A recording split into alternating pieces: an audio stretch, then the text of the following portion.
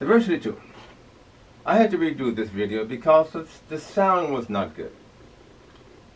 Now I had a problem with my heater inlet hose T.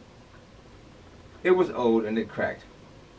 I was cleaning my engine and accidentally put too much pressure on it, and a tip of it broke off. So I thought, well, I'm just going to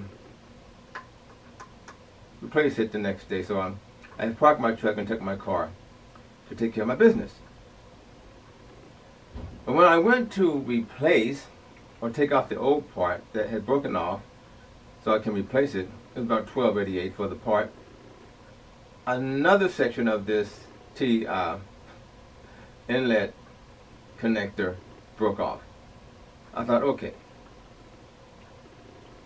I don't have time to replace the whole thing. So what I did was, I hacked it.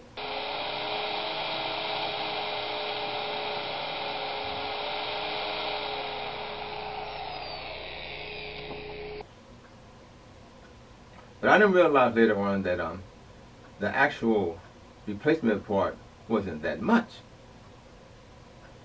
But I wasn't sure, and I didn't have time, and I was just going to hack it until I had the time to do it. So I took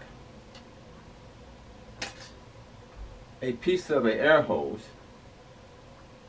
I took my drill and drilled inside of this piece that had, actually the second piece that had broken off of this inlet heater hose T fitting, right up on the firewall. I took my drill and drilled a hole, and I took a piece of a air hose that I wasn't using, and I cut it a length. I took my torch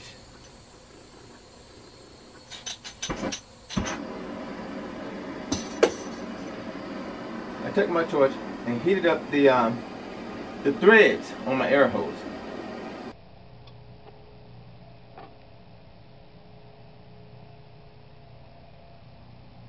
And I began to screw them inside of this plastic T-fitting, and it made its own threads when the hot threads hit this plastic. And I thought, well, this is going to work fine. I got that part in, and I reconnected my upper inlet radiator hose or heater hose, and drove off. Put a clamp on there, drove off. While I was driving, there was just a very small leak that landed on the engine, and we have all of this steam coming out. Didn't look good.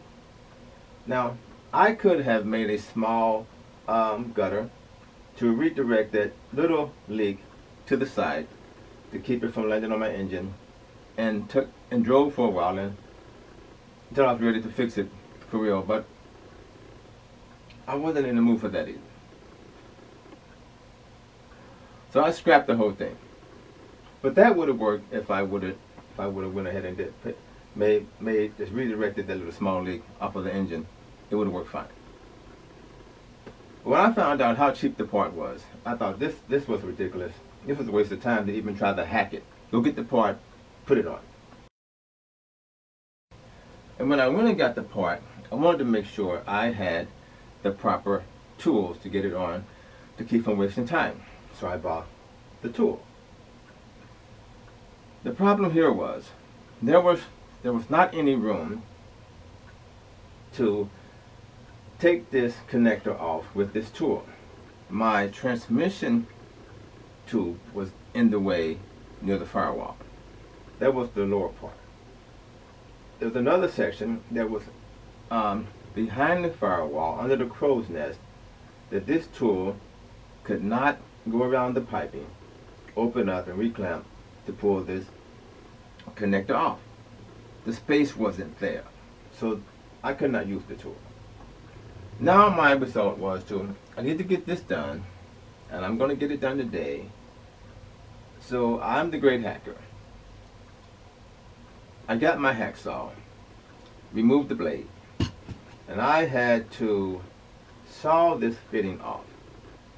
Now there was a smaller tool that they sold, and I went to do 2 different places. No, I went to one place and they told me that you have to order it, and the other place said the same thing online. You have to order this little small tool that could do this. Didn't have that kind of time.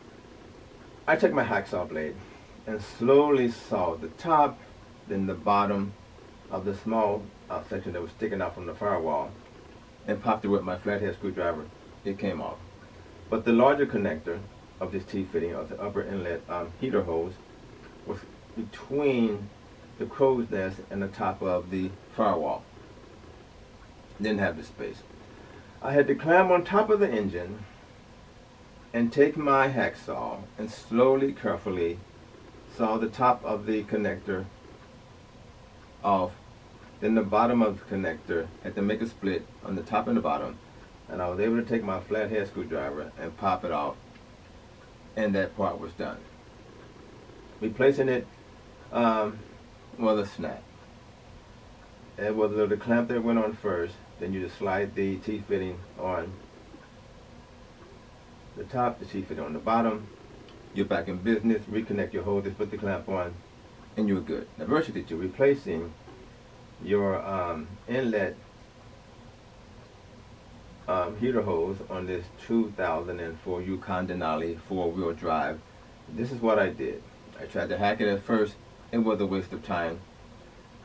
When I got the original part, put it on, and this is how I did it. I had to redo this video because of the sound. I listened to it, I can't even hear this on my phone. So the sound was awful. Now virtually 2. Replacing a broken or worn inlet heater connector on this YUKON Denali.